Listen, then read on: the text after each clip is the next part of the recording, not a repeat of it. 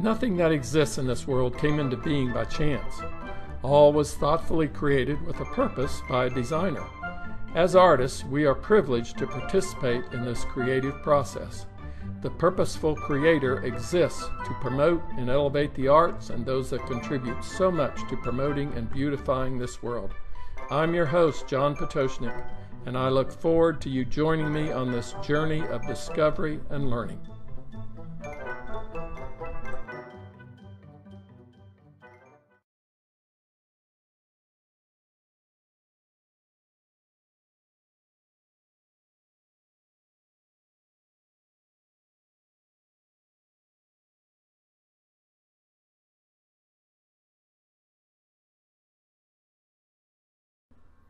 Hi folks, thanks for joining me for this.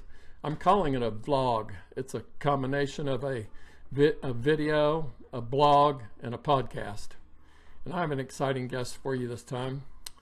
My guest is Tim Breaux. I became acquainted with him, probably 11 years or so ago when I received an email from him asking if I'd be interested in mentoring him. And up to that time, I hadn't even considered personal mentoring. But there was something about him that, and his sincere request, that got my attention, and that ultimately began a 3-year mentoring relationship in which I'd give him assignments, and then when he completed them, we would discuss them over the telephone. The thing about Tim is that he was just an excellent student. He was dedicated to learning, and not only just learning, but applying the lessons that I taught him. And as a result, he's become an award-winning artist, and his work has become uniquely his own. I'm pleased to bring you this special interview. Tim's not only an artist, but he's also an author, an inventor, and a pharmacist of all things. He's uniquely qualified to share with you how he's developed his career and what he believes is necessary to do so. So thanks for joining me for this insightful interview with my friend, Tim Breaux.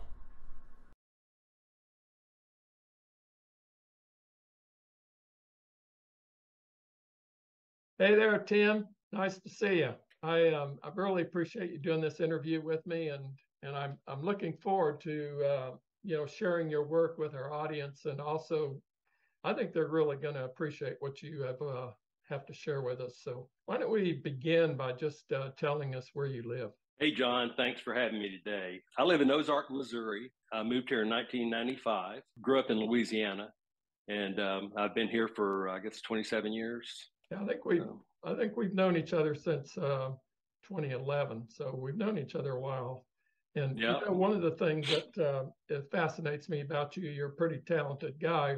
You're not only a painter, but you're also an author and an inventor and a pharmacist. Why don't you tell us about that? Well, I've been a pharmacist for 36 years. I graduated from pharmacy school in 1986 and practiced pharmacy in Louisiana for 8 years and moved here. And I've been working at the hospital as clinical pharmacist for 27 years here. One of the things that I was very fortunate to have happen early on when I moved here was I was able to work a 3-day work week. So I worked 3 long shifts on a Friday, Saturday, Sunday, and that freed me up to be able to pursue art.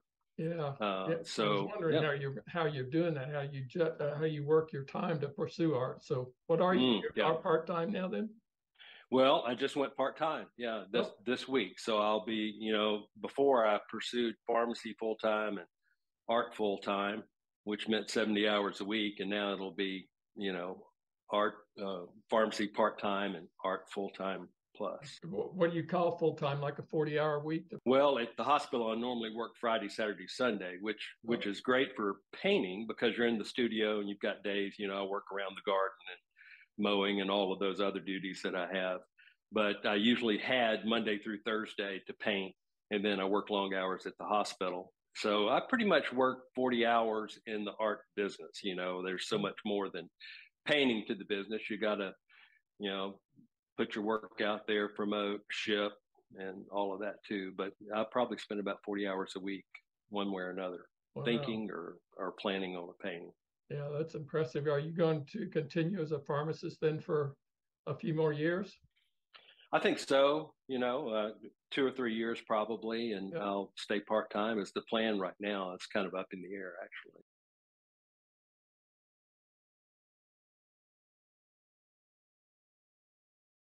We worked together. Like I mentioned earlier, I think we started together in we knew each other in 2011. I worked with you for a few years, but one of the things that most impressed me about you is you're just you were an excellent student. And I think that's really shown throughout your career here over these years. And I think the thing that made you an excellent student is that you not only took the instruction to heart, but you applied it. There's a lot about, just listening to someone speak, but application is the key thing. I think that's what really made you stand out and has helped your growth. Are there some other things that helped you to grow significantly as rapidly as you have? Well, I think early on, I didn't start painting until I was 40. I think we've talked about that before. I had painted some murals on my daughter's wall, and then one February I set up some apples on a plate and took the hobby paints and painted a still life of the apples. And I painted a couple more paintings after that. I don't know, when you start painting at 40, there's a sense of urgency, I think, and it was a problem. I did a lot of other things before I painted. I had driving horses and built some wagons. I was a woodworker. I built some Native American replica bows and arrows. So I chased a lot of other things. But when I started painting, all those other things just started getting in the way of that. And I knew then, I said, this is a problem I need to solve and not that I need to crack. Yeah. So I think that helped. That sense of urgency was there. And also, I didn't see any of this coming. I mean, I didn't paint or draw in grade school. I didn't have any classes in college. And I really, this wasn't on my radar. So when I got into it, I didn't have a lot of beginning artists or people that want to paint. They have this fear of failure. I really didn't have that fear. It was a nut I wanted to crack, and I didn't expect to succeed, but I was going to do it anyway. Yeah. So then your attitude and commitment seems to be super important. Yeah, I've always been driven. When I have other pursuits, I always work hard at them, and I think that has helped me over the years.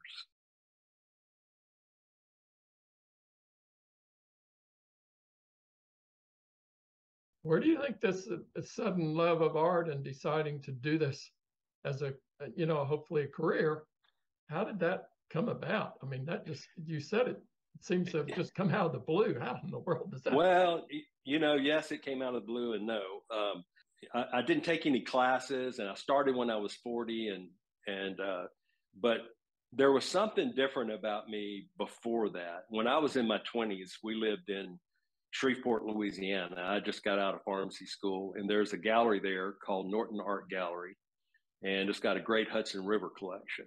And I would go in there and just walk and stare at those Hudson River paintings. And I was a guy that had the painting 3 inches from my nose, looking at every brushstroke. This is before I started painting, Yeah. And so I could stand in front of one painting for 30 minutes or an hour. So even in my 20s, I appreciated art. But I still, it never crossed my mind, maybe you want to do this, And I think maybe once I started painting, all those things came back that I saw in those paintings. So I was a student before, even though I didn't actually apply myself. We have, I'm sure, quite a few people in our audience that are kind of probably where you are. They're midlife or so, and they want to pursue art. What recommendation would you have for them? Well, don't chase a lot of fads. Find one good teacher and learn everything you can from them. I love that. Or a couple of teachers. Yeah. I love that one. I mean, when you and I started working together, I really didn't know what to expect. But one of the things that you didn't only teach me what to do or how to have a technique to accomplish something. You taught me the fundamentals. And more importantly, you didn't teach me only what to chase, but what not to chase. There was a lot of fluff and a lot of things that you can pursue out there that just won't help you.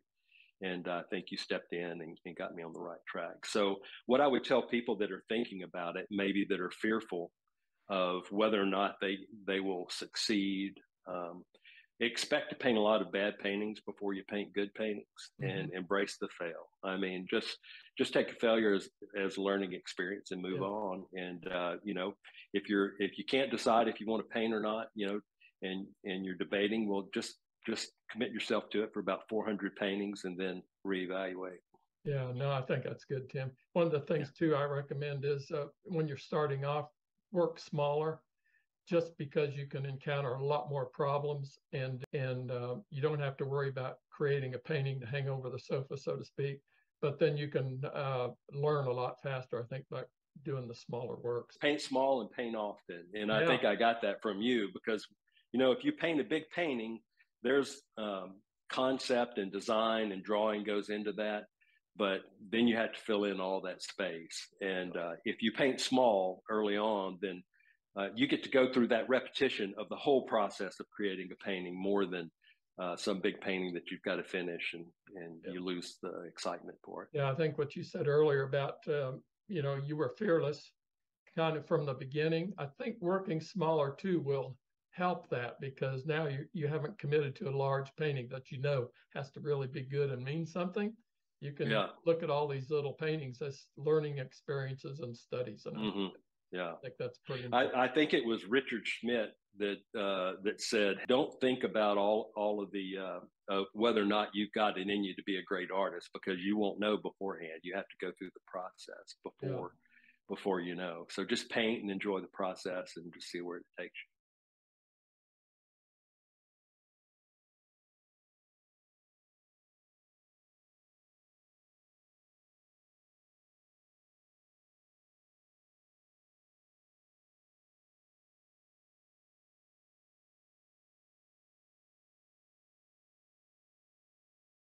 With your science background, does that affect the way you approach a painting?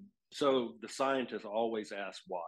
I remember when I showed up, I went to my first plein air event with a guy named Dave Bennett. He was a pastor that I knew, and he took me under his arm as my first mentor in plein air painting. And he took me to Augusta, Missouri, and I showed up with my easel and my pencil and my ruler. And, you know, I had no idea what I was doing, but so that science didn't help me there. But I think that it has its advantages, like in studying value. After we talked for a long time, I just realized that, okay, there's something going on here that I'm not getting. And I started really researching. I went back kind of to the beginning of the study of light and color perception and brightness, and that science helped me there. I think you did an article. Didn't you do an article some time ago on value and color and all that? And it was almost a scientific approach to it, I think. It was. It was a series of 6 articles that I wrote for International Artist Magazine, and it explored light and color and perception and how we see things. And then that kind of, I condensed that into a book that you can download for free on my website. But that gives you some tools. First, it explains what happens, how we perceive what we're viewing, and then there are some defects in that perception that can really affect our work as an artist. And I give some tools on how to correct that, how to plan for that in the painting. Okay. Hey, when you're doing a painting, you know, what do you hope to communicate through your work, and how do you select your subject? So someone that downloaded that or would download that, what will they mainly get out of that, do you think? Well, I think that they will learn how we perceive color and light. You know, it's not as simple as there is a image in front of us and it just transmits to the brain. There's a chemical process that mixed in there. And I think that for artists, a lot of times we will struggle to maintain values within a value mass, especially across different fields of illumination. And this will point out and give some examples of how there are defects in that, and then some ways to overcome it.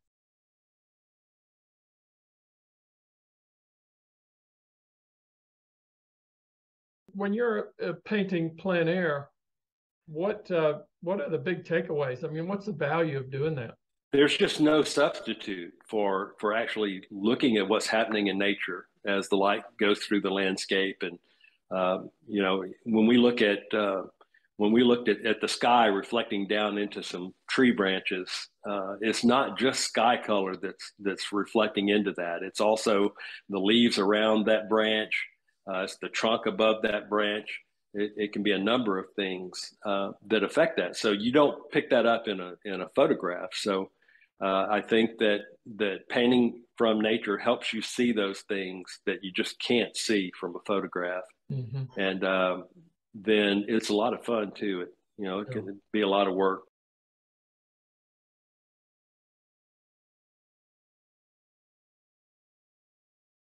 I wanted to proceed. We were talking about how your work has progressed over the years. Tell us about that. What has come into play to create that? The scientific background was a huge help on figuring out how to perceive or how to translate light patterns and dark patterns onto the canvas.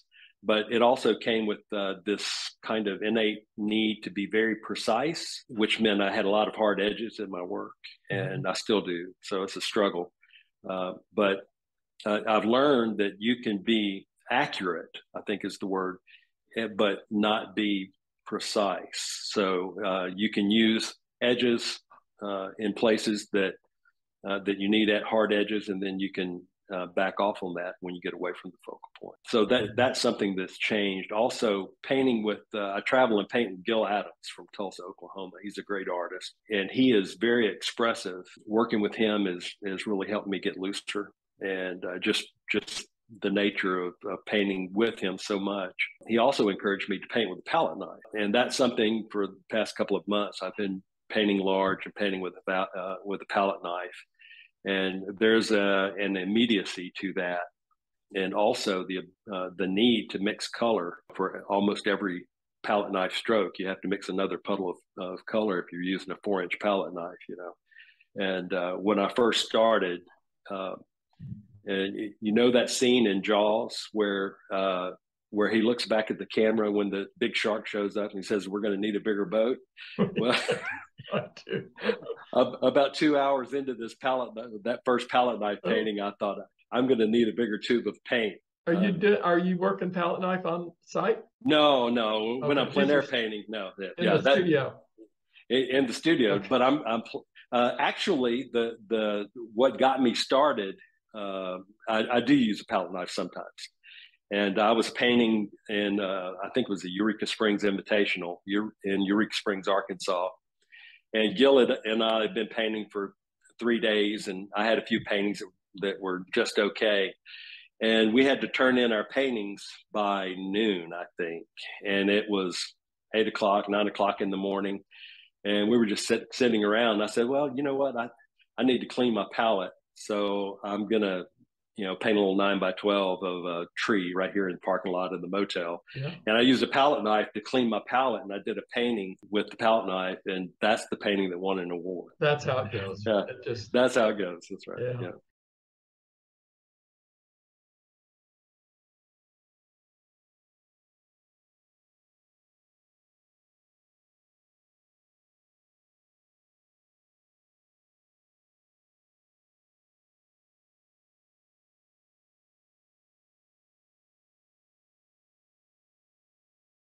You are a fast painter. Why do you think that is? Is it the tools or the way you think, or why are you able to create a painting pretty rapidly?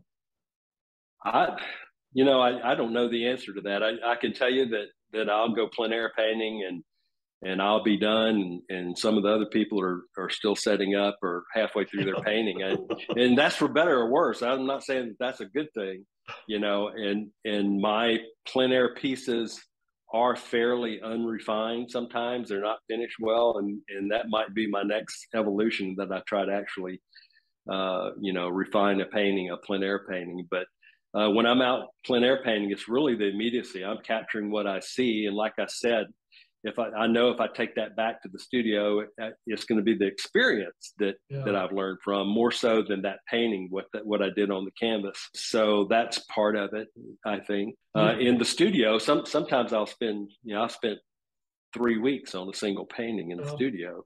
That's unusual for me.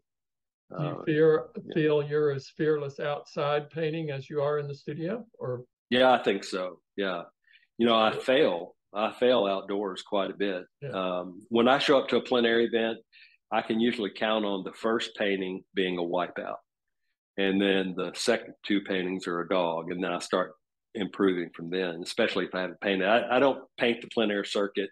I just do, 3 events a year or something like that, just around where I live. It doesn't sound like you're afraid to wipe a painting out if you need to. No. If that's a $7 panel, buddy, I'm. Yes. I get my $7 back. And I don't want the memory.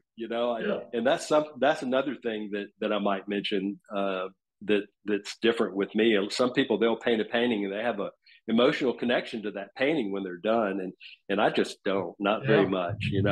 My experience is in the moment when I'm painting that painting, and when I'm done, I'm done. So I say goodbye failure, and now I've got a toned canvas for the next one. Yeah, exactly.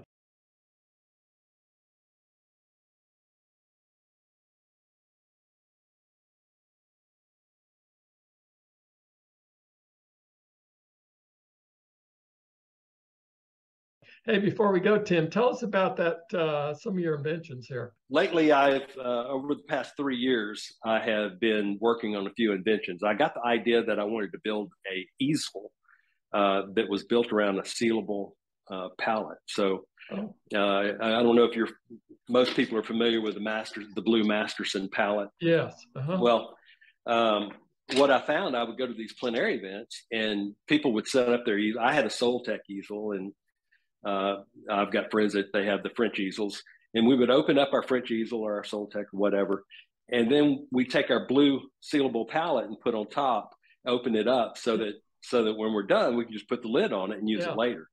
And I got this idea that what if I built an easel around that sealable palette? So that's what I did, and I'll show it to you. Yeah. I don't know if you can see it. Oh, this is it. Oh. Yeah. Okay, yeah, I see that. Oh, that's pretty neat. How's it attached? Okay, it just sets on it. Very neat. It just sets in, yeah. And another great thing about this, let's say that you're out there painting and it's an overcast day and you think, oh, well, it's going to rain. Well, if it starts sprinkling, you can just undo this one knob right here and just take the whole thing off the easel and set it in the car. And then as soon as the rain stops, or you can even, it makes a great rainy day easel too. You can sit in the car while it's raining and paint if you need to finish it. Yeah. Very good. So what's your other one there?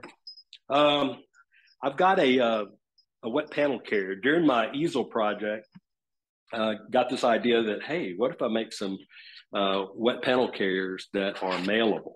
So this is the single version. So the idea with this is that, let's say that you're traveling across the country.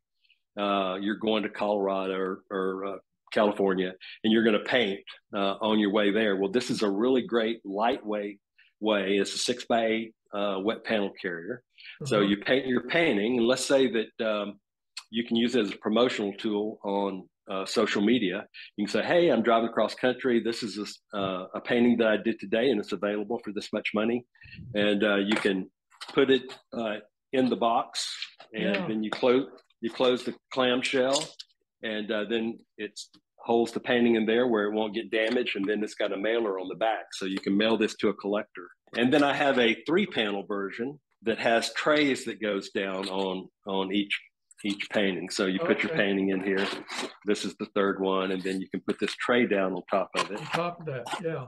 Yeah, and like this one, I've mailed back to myself. So let's say that you're traveling and you only have so much room in your luggage. You can paint 3 little studies, put it in this box, and then mail it home. Very cool. Yeah. And it's a Travelite wet panel carrier. You can just contact me directly if you want it. I have them packaged with different types of panels, Source Tech panels, and polyflax, cotton, 2 types of linen. Yeah, I use that Polyflex too. That's a pretty nice canvas. Hey, Tim, thanks for this. Appreciate it very much. And I'm sure our audience is going to really appreciate this and learn from you. So you mean a lot to me, and the way you've applied yourself as a student, I think, is a really good example for others, and I hope they'll follow it because they'll benefit. You know, one of the best gifts that someone that's wanting to paint can have is for a real professional to take some time out of their life to teach another generation how to paint. Mm-hmm. And you did that for me, and it's the single best thing that happened in my career was you taught me how to paint, and I thank you for that. And you know, for all of the professional artists out there, you know, let that be a lesson to us to give back to others, that, you know, we need to bring that next generation along. You're doing the same, aren't you? Yeah, I've got some students. That's how you do it. Yeah, pass it on. It's nothing that you know, we have learned on our own. We've learned it from others. We don't really own it. We just share it with others. So thanks so much, Tim, and we'll talk again. Look forward to seeing you sometime. Thank you, John. All right. Take care, buddy. All right. Bye. Bye.